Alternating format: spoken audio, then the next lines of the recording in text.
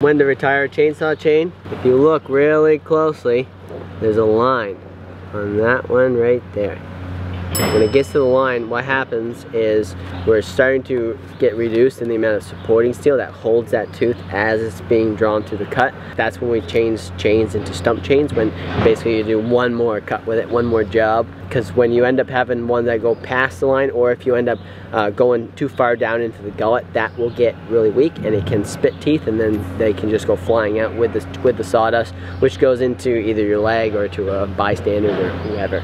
So when you retire a chainsaw chain, most times it's when the chains are at that line, or when they're bad enough where they don't cut anymore. Then you retire them too.